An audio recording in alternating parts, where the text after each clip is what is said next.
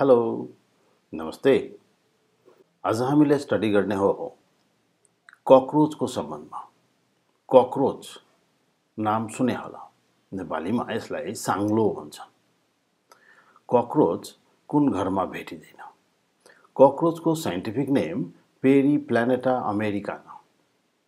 So today our study about पेरिप्लानेटा Americana. यो ककरोचको systematic position हेर्ने पहिला।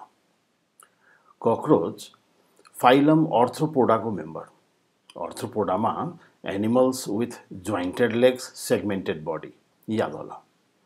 आर्थ्रोपोडा अंतर्गत क्लास इन्सेक्टा मेजर ग्रुप हो। ककरोच इन्सेक्टा क्लास अंतर्गत आउँछन् भन्नाले यो इन्सेक्ट ग्रुपको member. इन्सेक्ट्सहरूमा body डिभिजन्स head, thorax, abdomen and 3 pairs of legs. So body with 3 divisions and thorax bears 3 pairs of legs. यो क्लास इन्सेक्टा को खास फीचर। इन्सेक्टा अंतर्गत ऑर्डर ऑर्थोप्टेरा। ऑर्थोप्टेरा ऑर्थोप्टेरा को अर्थ हो यिनीहरूको विंग्स स्ट्रेट हुन्छन्। जीनस पेरिप्लानेटा अनि स्पीसीज अमेरिकाना भन्छन्। फर्स्ट टाइम अमेरिकाबाट रिपोर्टेड, त्यो हिसाबले यो हिसाबको नाम देखिन्छ यसमा, पेरिप्लानेटा अमेरिकाना। हुन त ककरोच विश्वको करिब करिब हरेक कन्ट्रीमा भेटिने यो कस्मोपोलिटन एनिमल हो र यो एनिमल फ्री लिभिङ हो, पारासाइट होइन। एनिमल कसैलाई बाइट पनि गर्दैनन्, तर एउटा कन्सियस पर्सनको लागि यसको प्रेजेन्स अनटलरेबल। वास्तवमा ककरोच फ्री लिभिङ, टेरेस्ट्रियल र नक्चर्नल एनिमल हो। यो ओम्निभोरस एनिमल हो। यसको ह्याबिटले गर्दा यसको प्रेजेन्स कसैलाई टलरेट हुँदैनन्। इनफ्याक्ट यो आफै त टोक्दैनन्, तर विभिन्न किसिमका जर्म्सहरू फोहोरो ठाउँबाट फ्रेस फुडसम्म पुर्याउने काम गरिदिन्छन्। सो यो भेक्टरको रूपमा डिफ्रेन्ट पारासाइट्सहरूको लागि, डिफ्रेन्ट जर्म्सहरूको लागि सर्भिस दिन्छन्।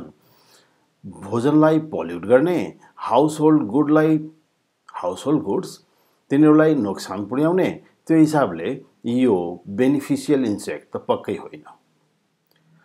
ककरोचको हेरौँ यहाँ habit, ह्याबिट्याट and distribution. Habit, ह्याबिट्याट, distribution को हिसाबले हेर्ने हो भने यो प्राणी विश्वभरि भेटिने, हामी भन्छौँ they are found almost all over the world, specially एबन्डेन्ट in tropical and sub tropical reasons. Tropical, sub tropical जहाँ मोइस्चर हुन्छन्, डिफ्रेन्ट किसिमका सिजन पनि हुन्छन्। सो यस्तो किसिमको ठाउँमा, रिजनमा यो प्रशस्त भेटिन्छ। ककरोच फर्चुनेटली हाम्रो लोकालिटीमा पनि प्रशस्त भेट्नुहुन्छ।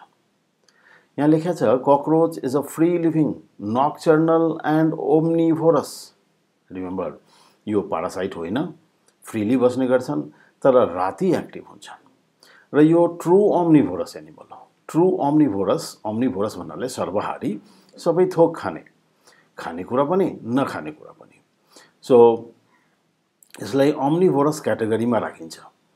That serves as a vector or carrier of various pathogenic microorganisms। अनि यसको यसै ह्याबिटले गर्दा यसको प्रेजेन्स हेल्थको लागि सुइटेबल हुँदैन। It feeds upon kitchen West, food, paper, leather etcetera and helps in कन्टामिनेटिङ the fresh foods. Fresh फुडलाई प्रदूषित पार्ने काममा ठुलो रोल निभाउँछन्। इट इज कर्सोरियल, जसको अर्थ हो फास्ट रनर, फास्ट मुभ गर्छन्। इट क्यान फ्लाइ, फ्लाइङ हुन सक्छन्, फ्लाइ देखाउँछन्, बट फ्लाइज रेयरली। सो यो फ्लाइङ एनिमल भए पनि अलिक कमै फ्लाइ गर्छन्। It is dioecious and ओभिपेरस। Remember dioecious, डायोसियसको earth sexes separate, male female separate हुन्छन् र females are ओभिपेरस, egg laying. Cockroaches are generally found in dark and warm places. यो अन्ध्यारो ठाउँमा लुक्ने किसिमको टेन्डेन्सी देखाउँछन्, लाइक किचन्स, ड्रेन्स नालाहरू, stores, स्टोररूम्स etcetera where plenty of food is available. भोजन प्रशस्त भएको ठाउँमा यो दिउँसो लुकेर बस्ने त्यो हिसाबले नक्चर्नल। अब आउने यसको मोर्फोलोजीको सम्बन्धमा। Morphology external feature. External feature जसमा we discuss the shape, size, colour, structure found in the body. इसको बॉडी इलोंगेटेड हो, bilaterally symmetrical and dorso भेन्ट्रली compressed. डायग्राममा यी फिचर्सहरू क्लियरली देखिन्छ। Right side, left side similar. Elongated body र dorsal र ventral साइडबाट compressed दबेको। The adult cockroach measures about 2 to 4 centimeter by 1 to 2 centimeter in size भन्नाले 2 to 4 centimeter long र 1 to 2 centimeter wide। Colour यिनीहरूको brown देखिन्छ। अनि बॉडीमा तीनवटा डिभिजन डिस्टिंक्ट देखिरहेछ डायग्रामलाई हेर्ने हो भने।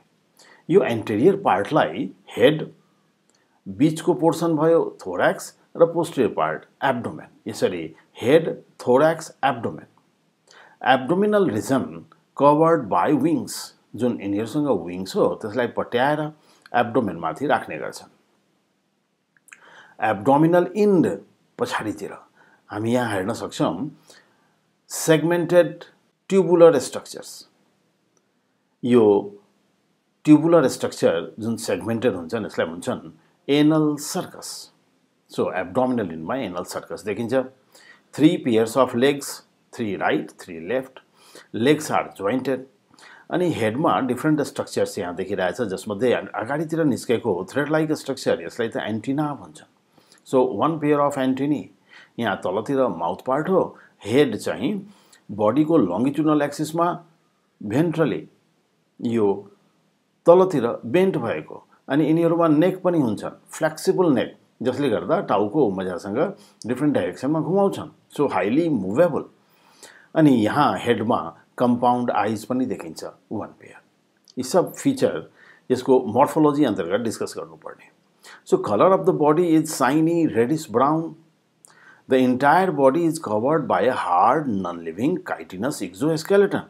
यो एक्जोस्केलेटन भन्नाले आउटर प्रोटेक्टिभ कभरिङ, जुन चाहिँ हार्ड हो, जुन नन लिभिङ मटेरियलबाट बनेको। कुन मटेरियल त भन्छन् काइटिन। काइटिन एक किसिमको हार्ड प्रोटिन हो। सो काइटिनबाट बनेको रेडिश ब्राउन कलरको यो आउटर प्रोटेक्टिभ कभरिङ जसलाई भन्छन् exoskeleton. अर्थ्रोपोड्सहरूमा exoskeleton important feature. The body is clearly divided into head, thorax, abdomen. यसमध्ये हेड अगाडिको भाग हो, thorax middle portion and abdomen posterior. The head is almost triangular, lying at right angle to the long axis of the body. So यो long axis को right angle मा situated, तलतिर बेन्ट भएको, अनि यो almost triangular in shape। अर्को diagram में हेर्न सकिन्छ क्लियरली। यहाँ यो हेड को फ्रन्ट भ्यू। सो यो almost triangular, माथितिर वाइड, तलतिर न्यारो। माउथ पार्ट्सहरू तलतिर हुन्, जसमा यसका माउथ पार्ट्सहरूमा यो पाल्पहरू, लेबियल पाल्प, मैक्सिलरी पाल्पहरू देखिन्छ। प्लस यहाँ एक जोडी कंपाउंड आई, लार्ज आइज, तर कंपाउंड नेचरको। कंपाउंड नेचर भन्नाले कंपाउंड आई कसलाई भन्छन् त? कंपाउंड आई भनेको युनियन अफ सेभरल सिम्पल आइज। हाम्रो आई सिम्पल आई, यस केसमा एउटा लेन्स, एउटा रेटिना। तर यिनीहरूको आँखामा सेभरल लेन्सेस, सेभरल रेटिनाज। त्यो हिसाबले यसलाई भन्छन् कंपाउंड आई।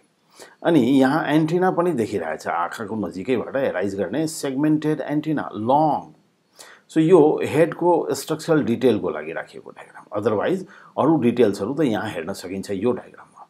एक्जाममा ड्र गर्नु पर्यो भने हामी यही डायग्राम युज गर्छौँ। Interior head, middle thorax, थोरैक्समा 3वटा segment देखिरहेछौँ। यो हो प्रोथोरैक्स अगाडिको, बीचवाला मेजोथोरैक्स and the posterior metathorax. Thorax को पछाडिपट्टिवाला जुन रिजन हो यहाँदेखि लास्टसम्म, that one abdomen. Abdomen also सेगमेन्टेड। अनि एब्डोमेनमा करिब करिब 10वटा सेगमेन्ट्स हुन्छन्। एनस चाहिँ यो 10th सेगमेन्ट भन्नाले पोस्टेरियरमा, एब्डोमेनको पोस्टेरियनमा एनस। अनि त्यसको तलपट्टि देखिन्छ फेरि जेनाइटल एपर्चर्स। सो यो abdominal एन्डमा we C a pair of long सेगमेन्टेड ट्युबुलर structure, यसलाई भन्छन् एनल सर्कस। यो सेन्सरी स्ट्रक्चर हो। मेल ककरोचको केसमा पछाडितिर a pair of small spine like structure देखिन्छ, जसलाई भन्छन् एनल स्टाइल। यो कपुलेसनको बेलामा मेटिङको बेलामा मद्दत पुर्याउने स्ट्रक्चर हो। So anal style one pair in male only, अनि anal circus one pair in both male and female. त्यो हिसाबले मेल र फिमेललाई बाहिरबाट छुट्याउन मिल्छ। And this condition call sexual डायमोर्फिजम distinct. यिनीहरूमा sexes separate, they are dioecious, अनि सेक्सुअल डायमोर्फिजम डिस्टिङ्क्ट। ककरोचलाई हेरेर बाहिरबाट भन्न सकिन्छ यो मेल हो कि female. Remember, in male, 2 pairs of appendages in the abdominal end. In female, only 1 pair. Kun the anal cercis. Anal cerci, plural. Anal cerci, female ma, male ma, dubai ma huन्छन्, तर anal style only in male. आउने यहाँ. The head is almost triangular, lying at right angles to the long axis of the body. It is highly movable due to a flexible neck. यो head highly movable. Neck यिनीहरूमा देखिन्छ. The head bears a pair of compound eyes, a pair of long jointed antennae, and biting and chewing type of mouth parts. यिनीहरूको mouth part bite गर्नलाई, chew गर्नलाई suitable. यो डायग्राममा केही खाइराखेको cockroach देखिएको छ। अनि यसको मिडल पार्ट, जसलाई thorax भन्छन्, thorax consists of 3 segments: prothorax, mesothorax, and metathorax. The thorax bears 3 pairs of jointed legs. डायग्राममा एकतिर त क्लियर देखियो, अर्कोतिर विङले गर्दा छोपिएको। 3 pairs of jointed legs and 2 pairs of wings. Anterior pair of wing is called elytra. यो जुन anterior pair अथवा four wing, यसलाई elytra पनि भन्छन्। यो अलिकति हार्ड र लेदरी हुन्छ। Posterior pair of wing, जसलाई hind wing भन्छन्, यो मेम्ब्रेनस हो, अनि फ्लाइटको बेलामा यो posterior pair बढी useful. So elytra that cover the posterior pair of thin membranous wings. The wings help in flying. अब आउने abdominal region. The abdomen consists of 10 segments, at the end of which is the anus. On each side of 10 segment is a segmented anal circus. यो anal circus दुवैतिर देखिन्छ. In males, the 9th segment bears a pair of unsegmented anal styles. Copulatory structure हो. Copulation, mating मा मद्दत पुर्याउने. The genital apertures lie below the anus at the posterior end of abdomen. Morphology मा यसरी हामी shape, size, color र structuresहरूलाई describe गर्ने हो। बडीमा 3वटा डिभिजन, head, thorax, abdomen, अनि 3 pairs of legs, 2 pairs of wings connected with thorax. अब आउने यसको लाइफ साइकल। ककरोचको लाइफ साइकल हेर्ने हो भने यसको लाइफ साइकलमा सबै स्टेजहरू देखिँदैन। यहाँ just 3 different stage: egg, nymph and adults. एडल्टले दिने एग ह्याच गर्छन् निम्फमा। निम्फ बेबिजहरूलाई भन्छन्, जुभेनाइल्सलाई भन्छन्। सो यहाँ लार्भा हुँदैन, यहाँ प्युपा हुँदैन, मस्किटो जस्तो। ककरोचेस are terrestrial, leading a free living lifestyle. Adults reproduce continuously in warm houses. न्यानो कन्डिसनमा यिनीहरू almost throughout the year reproduce गर्ने क्रम जारी राख्छन्. Life cycle shows 3 distinct stages during development. These are egg, nymph, and adult. यहाँ जुन image हामी हेरिरहेछौँ यो ककरोचको मेटिङ वाला इमेज हो। दुईवटा मेल फिमेल इन्डिभिजुअल्स आपसमा इन्ड टु इन्ड अट्याचमेन्ट देखाउँछन्, अनि यतिखेर मेलले आफ्नो स्पर्मेटोजोआ प्याकेटको रूपमा फिमेलको जेनाइटल पचमा राख्ने काम गर्छन्। प्याकेट अफ मेल गेमिटलाई भन्छन् स्पर्मेटोफोर। सो यो क्रममा मेल ककरोचले स्पर्मेटोफोरलाई फिमेलको जेनाइटल पचमा डिपोजिट गर्छ। यस्तो किसिमको एक्टिभिटीलाई भन्छन् कपुलेसन अथवा मेटिङ, अनि यो प्राय रातिको बेलामा हो। त्यसो पनि cockroach नक्चर्नल animal, mating occurs at night. अनि यो प्रोसेस जसमा स्पर्मेटोफोरको ट्रान्सफर देखिन्छ, यसमा करिब करिब 1 hour टाइम रिक्वायर्ड। यही कुरो यहाँ लेखा छ। Copulation generally takes place in dark during night. and last for about 1 hour. Breeding season ranges from March to September. Throughout the year ma khas March to September यो suitable climate वाला, suitable climatic condition वाला हो. So breeding season ranges from March to September. Suitable condition, suitable months, March to September. The male gets attached with female in an end-to-end position. Male gametes are introduced into the female genital pouch in the form of a packet called spermatophore. Packet of sperm लाई spermatophore भन्छ. Fertilization takes place in the female genital pouch and the fertilized female lays eggs enclosed within a bag called uthika.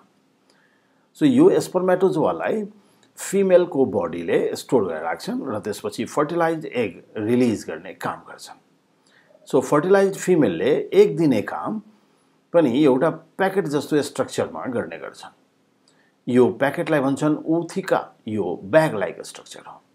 Ladies purse जस्तो देखिने यो उथिका fertilised फिमेलको पोस्टेरियरमा हेर्न सकिन्छ, जुन चाहिँ बिस्तारै बाहिर निस्कन्छन्. अनि यो उथिका एक किसिमको केस हो. यो पनि हार्ड हुन जान्छन्. यसभित्र उसले फर्टिलाइज्ड एग राखेका हुन्छन्. सो बिस्तारै निस्कने यो उथिका फाइनली कुनै डार्क मोइस्ट प्लेसमा फिमेलले ड्रप डाउन गर्छन् र एगको डेभलपमेन्ट त्यसै उथिकाभित्र देखिन्छ.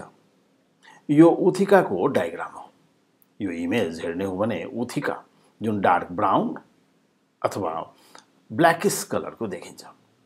यो उथिकामा ह्यान्डल मात्र छैनन्, अदरवाइज यो पर्स लाइक स्ट्रक्चर त हो. उथिकाको size 6 millimetre by 12 millimetre. Diagram अलि ठुलो देखिएको.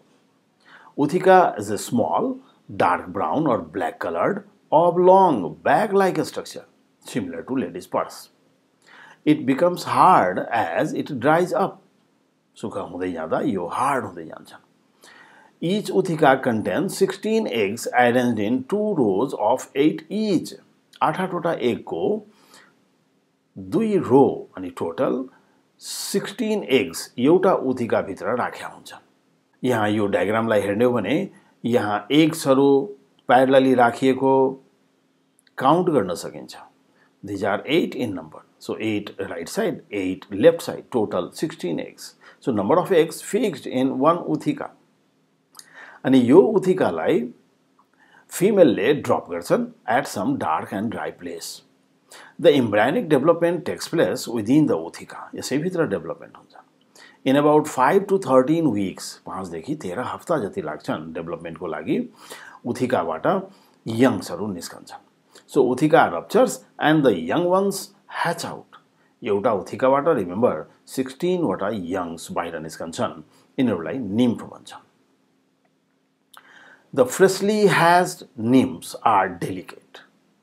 त्यो चाहिँ एकदमै सफ्ट किसिमका हुन्छन्. ट्रान्सप्यारेन्ट सानो हुन्छन् र ट्रान्सप्यारेन्ट बॉडी वाला almost colorless creatures with black eyes. आँखा देखिन्छ. They bear nearly all adult characters. करिब एडल्टका सबै क्यारेक्टर हुन्छन् except that they lack wings. यिनीहरुमा wing हुँदैनन्. यिनीहरु सानो साइजका हुन्छन् र सेक्सुअली इम्याच्योर हुन्छन्. इनफ्याक्ट रिप्रोडक्टिभ अर्गन्सहरु डेभलप भएका हुँदैनन्. यहाँ यो डायग्राम हामी हेरिरहेछौं ककरोचको लाइफमा देखिने डिफरेन्ट स्टेजहरु. यसमध्ये यो दुईटै एडल्ट हुन्. एउटा मेल अर्को फिमेल. फिमेलले दिने एग उथिका भित्र राख्ने गर्छन्, जसलाई हामी नर्मल भाषामा सामान्य भाषामा एग सैक भन्ने गर्छौं. यो एग सैक अथवा उथिका एक किसिमको एग केस हो. About 6 millimeter by 12 millimeter in size. यसैभित्र 16 वटा एग्स राखेका हुन्छन्. अनि 5 देखि 13 दिनको टाइम पछि उथिकाबाट निस्कने हो निम्फ. सुरुको अवस्थामा निम्फ्स सानो सानो हुन्छन् र 16 इन नम्बर 16 वटा हुन्छन्. यिनीहरू अलमोस्ट ट्रान्सप्यारेन्ट अनि ब्ल्याक आइज यिनीहरूमा देखिन्छ. विङ हुँदैन. अरु स्ट्रक्चर्स एडल्ट जस्तै तर सानो सानो डेलिकेट. निम्फले 10-12 वटा माउल्ट भन्नाले चेन्ज अफ स्किन माउल्टिङ देखाउँछन् र अर्को 1 वर्षमा करिब यसले एडल्टको रूप लिन्छन्. यस क्रममा यसको बॉडी कलर बिस्तारै डार्क हुँदै जान्छन्. बॉडी साइज इन्क्रिज गर्दै जाने हो. विङ प्याड्सहरु डेभलप हुन्छन्. विङ प्याड्स अनि त्यसबाट फेरि पछि विङ्स नै डेभलप भएर आउँछन्। सो यो सबै निम्फल स्टेजेसहरू छन्, यिनीहरूलाई जुभेनाइल पनि भन्छन्। यही कुरो यहाँ लेखेको छ। Immediately after hatching, the nymphs undergo a series of 10 to 12 mountings.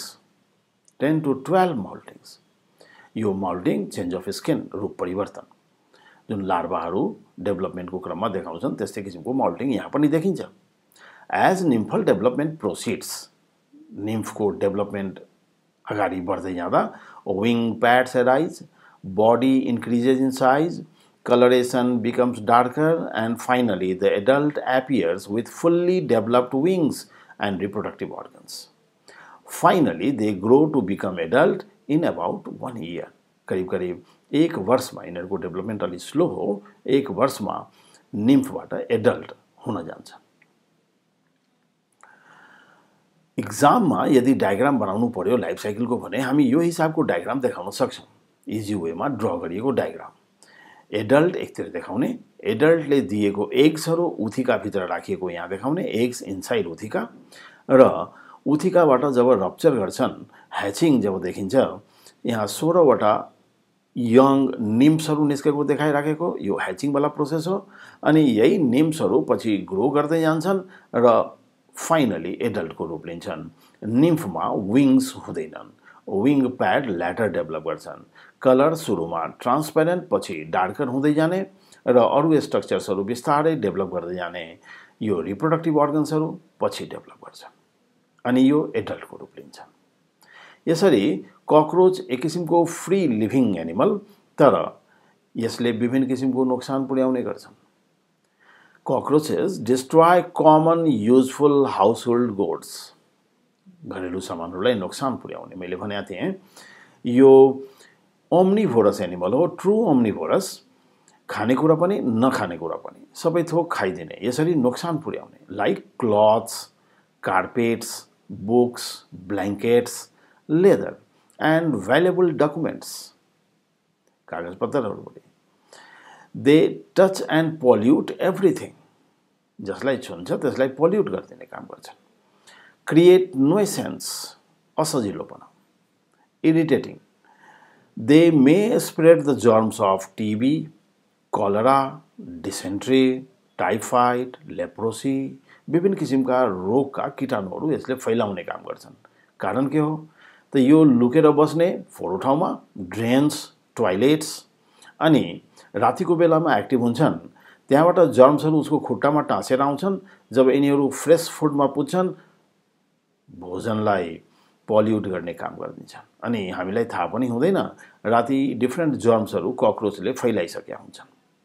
त्यसैले किचनमा यसको प्रेजेन्स टलरेट गर्न गाह्रो कुनै पनि कन्सियस पर्सनको लागि। अब आउने यसलाई कन्ट्रोल कसरी गर्ने त? Immediate steps should be taken to control ककरोचेस। यदि छिटै कन्ट्रोल गरिएन भने यसको सङ्ख्या बढ्दै जान्छन्, किनभने यसले कर्नर्सहरूमा, ग्याप्सहरूमा आफ्नो उथिका राखिसकेका हुन्छन्।